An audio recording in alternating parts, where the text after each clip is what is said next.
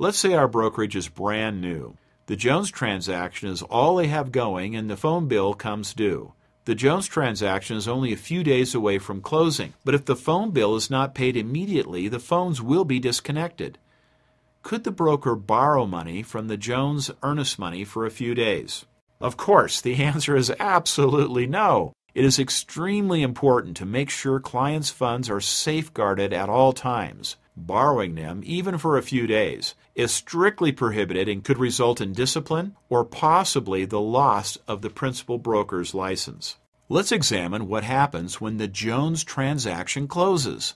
The earnest money deposit given by the Jones becomes part of the money they need to bring to the transaction. In principle, the earnest money deposit needs to be sent to the closing, so the Jones are able to close on the transaction. The rules require the broker to maintain an account ledger for each sub-account in the trust account. Let's examine what happens when the Jones earnest money is sent to the title company for closing. Jones account entry. Earnest money deposit $2,000, transferred to title company $2,000, total 0. Real estate trust account. Brokerage funds $470, Jones 0, total $470. While the concept we just discussed is accurate, it is not necessarily reflective of what actually happens in real life. Transferring the earnest money back to the title company for closing may become burdensome and may delay the closing. Usually, the transfer is handled more simply. Let's assume the brokerage would be owed $10,000 in commission on the Jones transaction once it closed. Rather than transferring the earnest money deposit, the title company will usually net the earnest money deposit from the commission due to the brokerage holding the earnest money deposit. For our example, once the transaction is closed, the title company would send the brokerage a check for $8,000. Remember, the commission due was $10,000. The title company would expect the brokerage to take the $2,000 it is holding in earnest money deposit to make up the remaining commission. Please note the brokerage is not authorized to take the earnest money deposit until it receives written authorization from both the buyer and the seller to do so. Usually, this written authorization comes in the form of the settlement statement the parties sign at closing. Once the principal broker receives the settlement statement, the $2,000 being held in a trust account is now the broker's money. The rules require the money to be removed from the trust account as quickly as reasonable. Remember, the broker is only allowed to have $500 of their own money in the trust account. Once the $2,000 becomes the broker's money, they are exceeding the limit. A common practice is to transfer the $2,000 earnest money deposit once it becomes funds of the brokerage into the brokerage's operating account. The account registers on the following slides illustrate the accounting. Jones account, earnest money deposit $2,000, transfer to operations $2,000, total 0.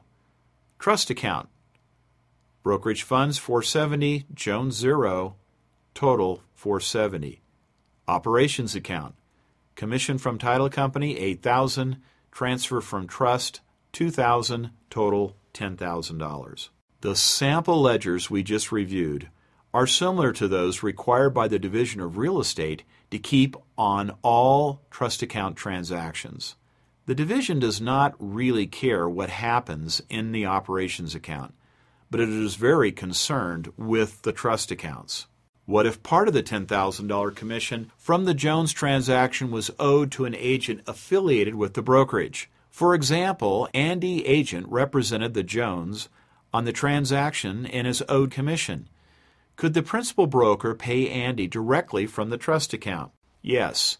The manner in which the money comes out of the trust account once it becomes property of the brokerage is irrelevant, as long as the money leaves the trust account as quickly as is reasonable. A payment directly from the trust account to the agent for part of his commission is illustrated in the following account ledgers. Jones account, earnest money deposit $2,000, check to Andy agent $2,000, total 0. Operations account, commission from title company $8,000, check to Andy agent $4,000, total $4,000.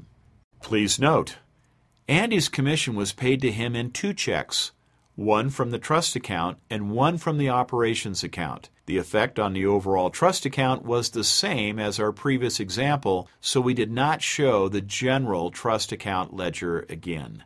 Other disbursements. We have covered the most common and generally most favored type of disbursement, disbursement upon closing.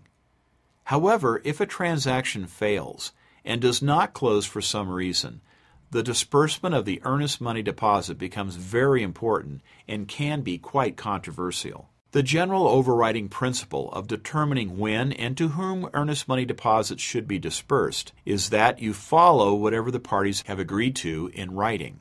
In our previous examples, we were disbursing according to the settlement statement, which was a written document agreed to by all parties.